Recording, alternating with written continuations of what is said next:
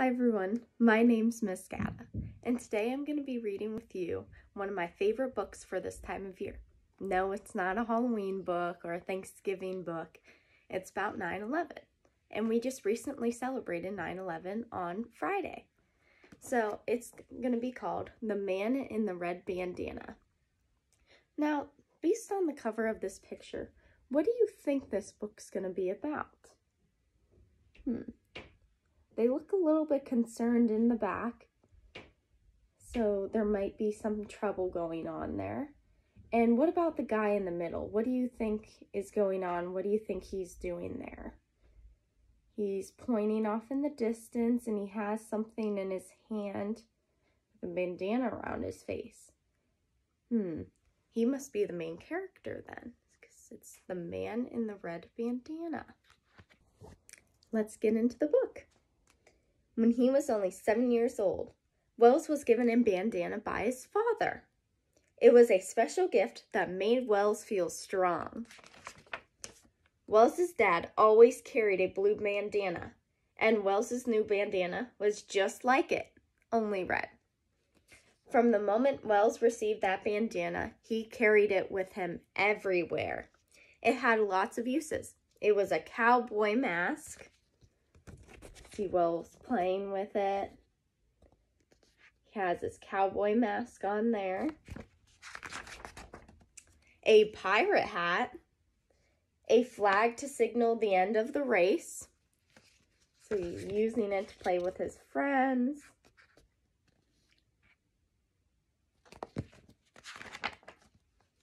As Wells grew up, he stopped using his red bandana as a toy and started to use it underneath his helmets. You see, Wells was an athlete whose favorite sports were ice hockey and lacrosse. What are your guys' favorite sports? Mine is gymnastics and cheerleading. I also love running. He wore that bandana underneath his helmet to keep the sweat out of his eyes. Wells not only wore a helmet when he played sports, he also wore one as a volunteer firefighter. Starting to grow up and use the bandana for different things in these pictures. At the age of 16, Wells again followed his father's example and became a volunteer fireman. He trained with real firefighters and was taught that rescuing people who were trapped inside was their first priority. Priority sounds like one of our vocabulary words. Priority means the fact or condition of being regarded or treated as more important. Priority. Save that one. He also learned how to get safely through the burning building and put out the fires. It was this training and the red bandana that helped Wells become a hero. See here, he's a firefighter, just like how his dad was back in the day. After college, Wells went to work on the 104th floor of the World Trade Center in New York City. Wells loved working up so high. He often called his fathers to ask on rainy days, "What's the weather like down there?" When his father replied it was raining, Wells would say, "Well, it's sunny up here." But on Tuesday morning, September 11th, 2001, it was not a rainy day. The sun was bright and there were no clouds in the blue sky. See him calling his dad, looking from the clouds. Look how big those towers were compared to all those other buildings. And these buildings are all tall too. As Wells sat in his office, he heard an explosion nearby that rattled his desk and his chair. When he looked out the window to see the World Trade Center Tower 1 building, he could see fire spewing out all across the floors in front of him. Wells wanted to help with a tragic situation unfolding in the next tower. Just minutes after the explosion in Tower 1, Wells left his office. So, what do you think in Wells's past made him want to go and help these people?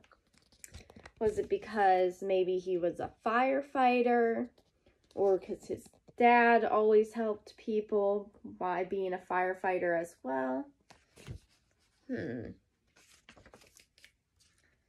To get down to the lobby from above the 78th floor, you had to first take an elevator to the 78th floor sky lobby.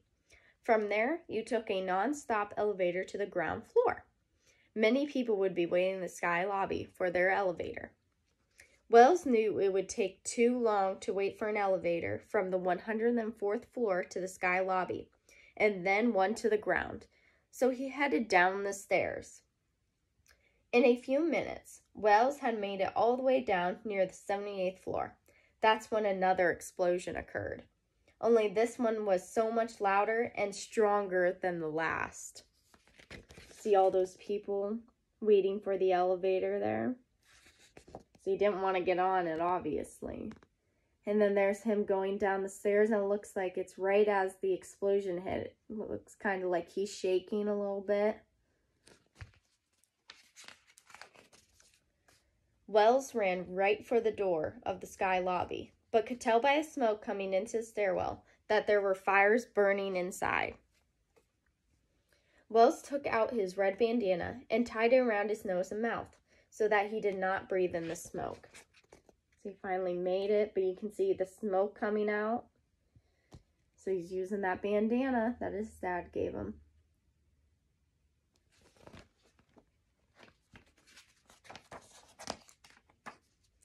When Wells entered the sky lobby, it was hard to see through all the smoke. There were badly injured people who needed his help to get to safety. He found a fire extinguisher, another one of our vocab words. So I decided to use extinguish instead of extinguisher because extinguisher is the thing. So extinguish is a cause a fire or light to cease to burn or to shine. So he found a fire extinguisher. So that probably means that he is causing the fire to cease. To put out the flames that continued to endanger the survivors. You can see Wells trying to help the people who are in that smoky room. He's fighting against the fire with his fire extinguisher. See him talking to everyone. Wells immediately took charge and called out to anyone who might be able to hear him. I found the stairs. If you can get up and walk, get up now. If you are able to help someone else, help them. Follow me. I know the way. Many people were dazed, but one woman was in such a state of shock that she could not walk. Wells wanted to help as many survivors as possible. I think survivors is another one of our vocab words. And it is a person who survives, especially a person remaining alive after an event in which others have died. So he's trying to get out these people who he wants to survive while others may have died during this event. He's trying to get as much as he can. He picked up the shocked woman and, leading a group of 3 others, carried her down the stairs. Here's our cover photo again, so we can see that he's instructing the people where to go, and he's telling them to go now, so he's helping them. Here's him. He's carrying that lady who is in shock on his shoulder to get out of there while he's leading the other 3 people out of the building.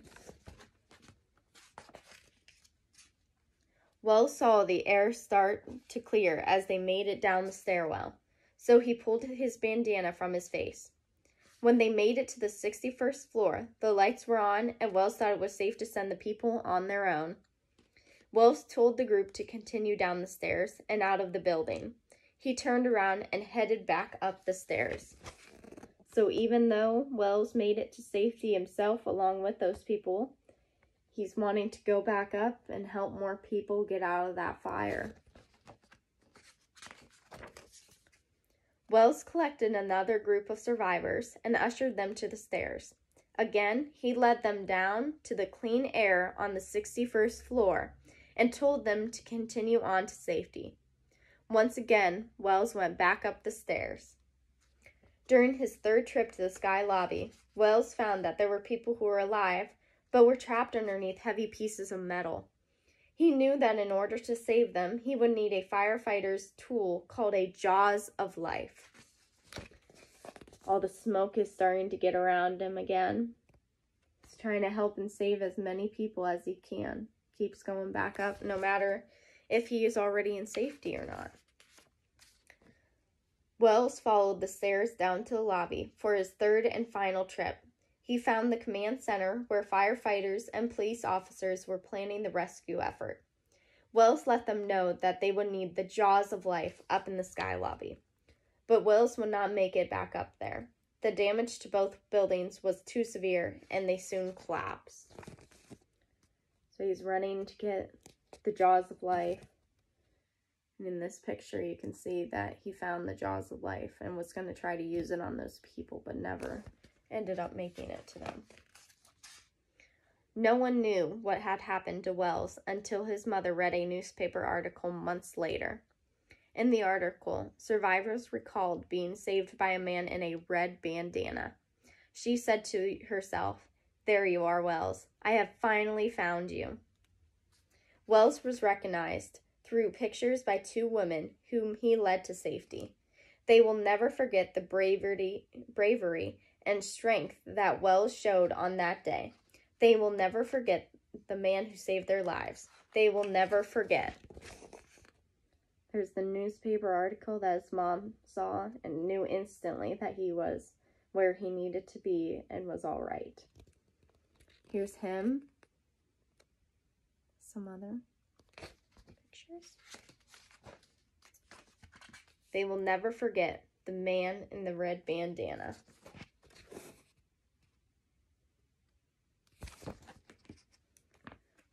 All right, that was a great book. So, in what ways do you think that you are similar to Wells?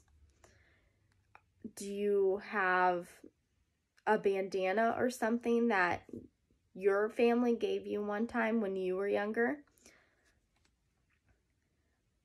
Or something other that was important? You can think about that. And what was Wells's most important character trait? Let's think. Was it maybe his bravery? That could be one. Or how heroic he was by saving those other people. There's a lot of character traits that are his most important. He was a great character all around. Bye. I hope to see you again next time I read. Maybe it will be a Halloween book.